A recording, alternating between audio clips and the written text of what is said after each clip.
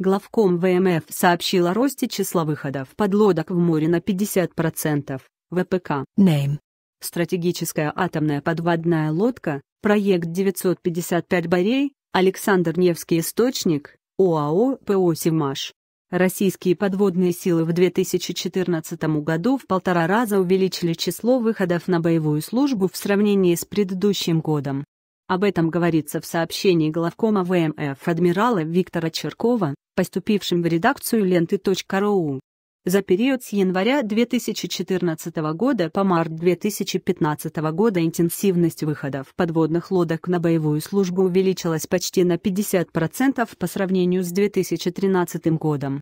Это закономерно и необходимо для гарантированного обеспечения безопасности государства. Мы не брецаем оружием, а восстанавливаем свои позиции, сообщил Чирков. Адмирал подчеркнул, что интенсификация несения боевой службы российских атомоходов продиктована необходимостью обеспечить сбалансированное присутствие сил ВМФ в различных районах Мирового океана с целью недопущения даже малейших угроз безопасности России. Точной открытой статистики выходов российских подводников на боевую службу не публиковалось.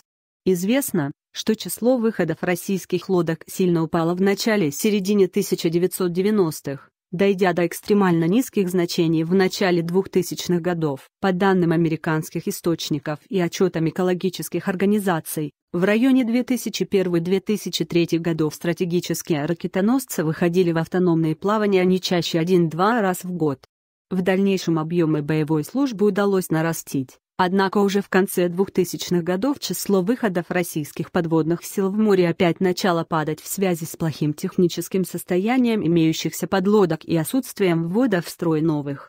Новый виток активной боевой службы в начале 2010-х годов связан с ростом расходов на боевую подготовку, а также с активным строительством новых подводных лодок. 19 марта 2015 года права на данный материал принадлежат Ленты.ру. Материал был размещен правообладателем в открытом доступе.